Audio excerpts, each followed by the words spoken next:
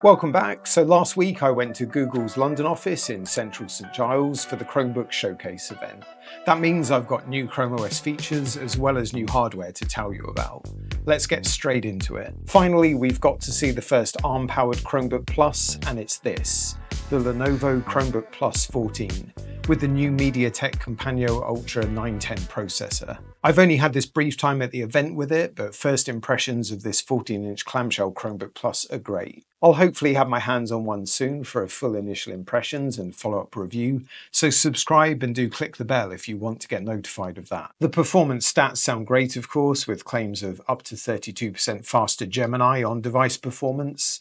I'm sure the option of 12 or 16 gig of RAM coupled with fast storage, up to 256 gig, help out there too. The efficient Kompanio Ultra processor should also help out the longevity of the 60 watt-hour battery, with a claim of up to 17 hours of battery life. We'll see once I'm hands-on how it fares with mixed use, but it's sounding promising.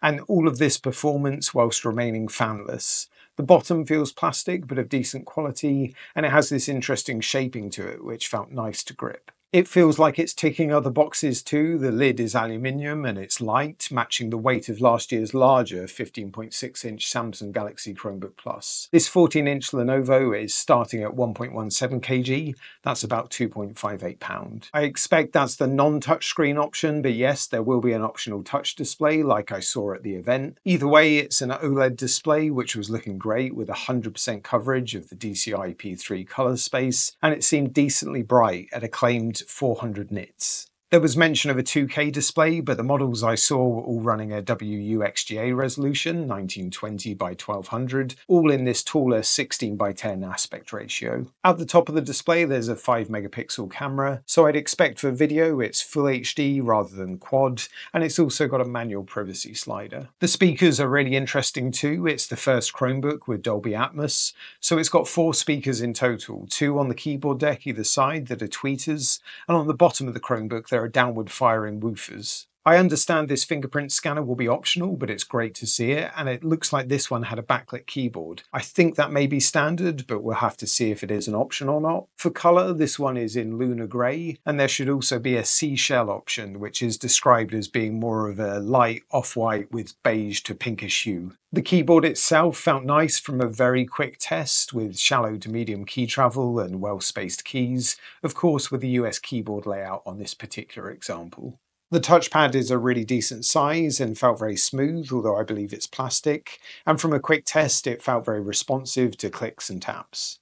Port-wise, it looks pretty minimal as we see with most MediaTek Chromebooks, but I'm sure it's adequate for a lot of us. This should become available in the UK in the coming weeks, expected at the likes of Currys, Amazon and John Lewis. In the US you can find it at Best Buy and Lenovo.com, and it should start at $649 there. Hopefully availability will follow on closely in the rest of Europe. In the UK we're expecting a first model SKU at just under £600 and a second at just under £700. I expect the main differences there will be the inclusion or not of the touchscreen and perhaps those RAM options. As soon as I see availability, I'll share via X, Threads and Blue Sky as usual, and you can check my Amazon affiliate link in the pinned comment at this video to see if and when there's availability in your region. There are also 2 exclusive software updates for this Lenovo Chromebook Plus 14. The first is Smart Grouping, which will use AI to recommend organising open tabs and documents into logical groups based on current tasks. To do this, it will present them in a new desk in ChromeOS. I like to think I'm fairly organised with my 1 million plus tabs open, but perhaps I need to stop kidding myself. I'll be fairly keen to try this one out in day-to-day scenarios. The second exclusive software feature is image editing in the Gallery app. This looks like a nice quick way to make basic edits to images, removing backgrounds, creating stickers and that type of thing. I really hope this one can come to other Chromebook models in the future. Speaking of which, rolling out from today, you'll see some new updates for all Chromebook and Chromebook Plus models as part of ChromeOS 137. I expect these may either come as a minor release update to 137 or could be completely controlled in the back end and just turned on by Google. First up, most of you are probably familiar with Circle to Search on your phone, and now we've got some similar functionality with Select to Search on Chromebooks using Google Lens. Long press the on-screen launcher button in the bottom left or use the screenshot tool to select anything on your Chromebook screen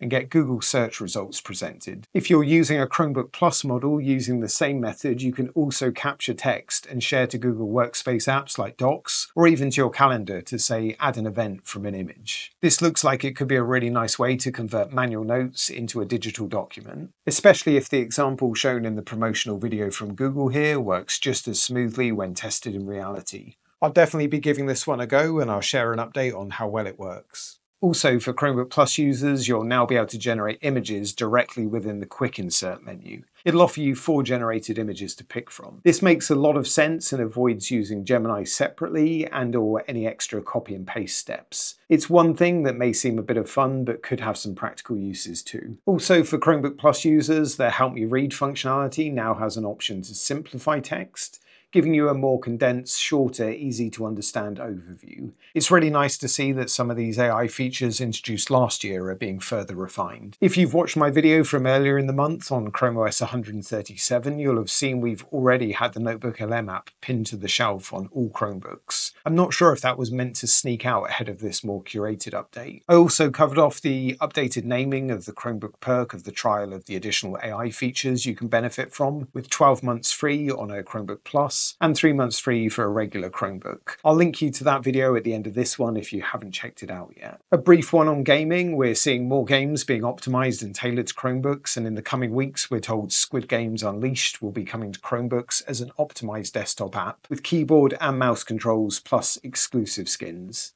If you've made it this far into the video, hopefully it's worth hitting the like button, and speaking of like, you might like to see these cool Chromebook branded goodies from the event. Thanks to all involved in putting on this Chromebook Showcase event, and all of the device and software development from those working on ChromeOS and Chromebooks. Drop a comment and let me know what you think of all these updates and the new Lenovo, and if you want to check out more on Notebook LM and other features we've already seen in ChromeOS 137, that video is on the left to watch next. Otherwise, to check out another Chromebook Plus model that's just launched, that video is on the right.